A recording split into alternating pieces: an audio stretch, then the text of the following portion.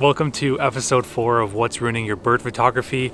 In these videos, we talk about different issues and mistakes we might make in the field as bird photographers that might be ruining our images. The first one I want to talk about is one that all photographers experience, and it's unwanted motion blur. Usually this happens when our subject moves a little bit too fast for our shutter speed, or our camera shakes while we're taking a photo. And the results from this could be blurriness on a larger scale, like the entire bird is out of focus or blurry, or it could be a little bit more minor where you have just the bird's eye that's a little bit soft. But either way, whether it's the entire bird or just a part of the eye, it's frustrating and it definitely can ruin the entire image. So the easiest way to fix this is to just increase our shutter speed, so that'll freeze any of the movement or the action that's happening in the scene, while also being able to compensate for any camera shake that might happen while we're taking the photos. And I know we're not always in the best conditions to be able to push these shutter speeds higher and higher because we will be raising our ISO and possibly introducing a lot of noise into the image. But at the end of the day, it's better to have a sharp image with a bit of noise rather than a blurry image with no noise. Some of the other things that might help reduce motion blur, especially at those lower shutter speeds, is to use a support like a tripod, a monopod, or if you're in the field and you don't have those things, you can lean up against a tree branch, you can lean against a rock, whatever you can do safely to stabilize your camera and stabilize your lens. That'll definitely help in reducing those images that have a lot of motion blur.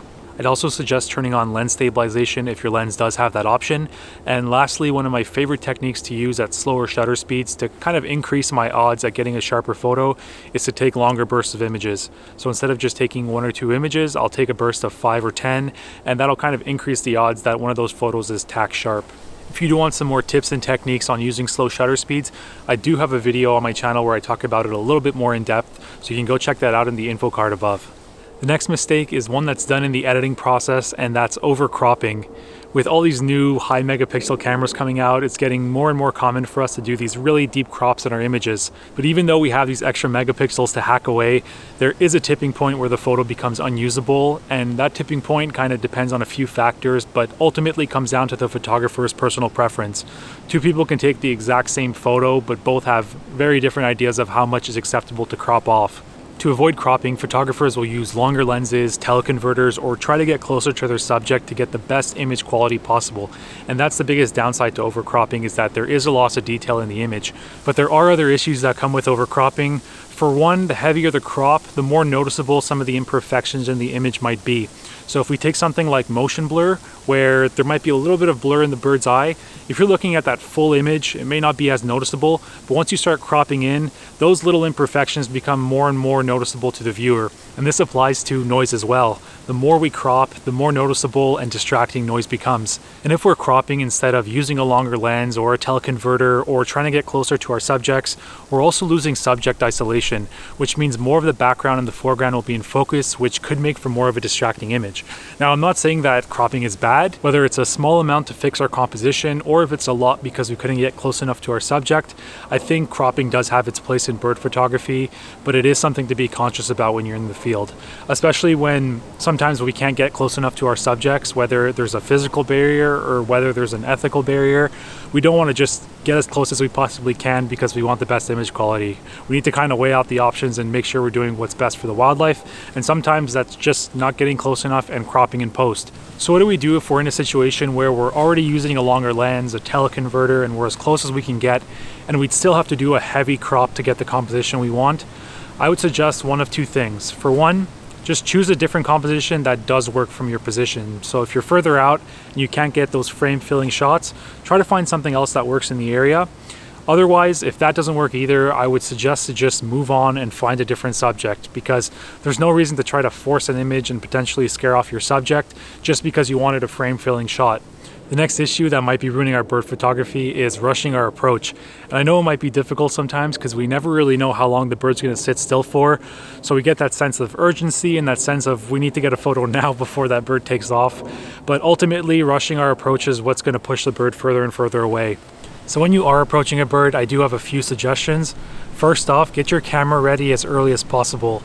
Whether that's your tripod off your shoulder and opening it up, whether it's just lifting up your camera, these movements, although they might seem minor, can definitely scare away a bird when you're in close.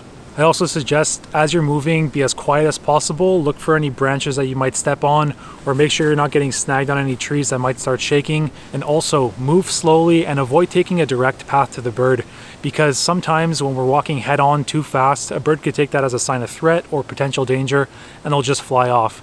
So those are the few things that I'm taking into consideration when I'm walking towards a bird, but it doesn't work 100% of the times. Some birds are very skittish. So there's another technique that I like to use that I think works even better, and that's to just position yourself in an area where you think the bird's going to come to you. By observing the bird a little bit, seeing what it's doing, where it's going, how it's moving, we can sometimes put ourselves in a position where the bird's going to come to us.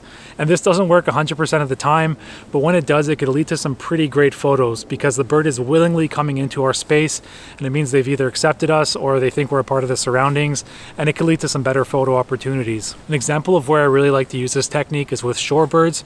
Instead of just heading to a beach and heading directly for the flock, what I like to do is observe them for a bit, see how they're moving along the beach, and then just position myself somewhere where I know they're going to come to me. And by doing this, I usually get better photos. The birds usually come in closer and they're a little bit more comfortable with me. So it's a win-win. It's good for the photographer, it's good for the subjects, and it's also a great way to avoid the problem of rushing our approach. The next mistake that we might encounter is always relying on autofocus. Autofocus systems are getting better and better. Now we even have bird eye AF that can recognize and lock onto a bird's eye and track it. It's incredible. But at the same time, even though these autofocus systems are incredibly smart, they don't get it right 100% of the times. Sometimes when we are in a tricky autofocus situation, we will have to jump to manual focus to either assist the autofocus to get it right, or to just manually focus on the subject and take those photos ourselves. So being comfortable with manual focus is incredibly important for bird photography because we're constantly dealing with leaves and branches and grasses going in front of our subjects. So knowing how to get to your manual focus and knowing how to use it can be extremely beneficial. What I like to do to make it even easier is to have a custom function button that toggles between autofocus and manual focus. Even though my lens does have a switch where I can toggle this, I find it quicker and more accessible to have a custom function button assigned to control the focus. So that's all I have for you today. Thanks so much for watching, but before I go, I'd just like to thank the sponsor of this video, Skillshare. Skillshare is an online learning community with thousands of inspiring classes for creatives. Their classes cover a ton of topics ranging from photography, videography, editing, lifestyle, freelancing, and much more.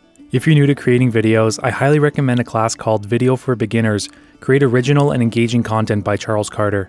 I love that he breaks down and simplifies the different elements that go into a successful and engaging video, and he keeps it general enough that these tips can be applied to any niche. Classes just like this are divided into easy to follow lessons with no ads, so you can really just focus on learning. And right now, we're giving away free 1-month trials of Skillshare premium memberships to the first 1,000 of my subscribers that join using the link below. So check it out, there's a bunch of amazing learning opportunities, and thanks again to Skillshare for sponsoring this video. I'll see you in the next one. Happy birding.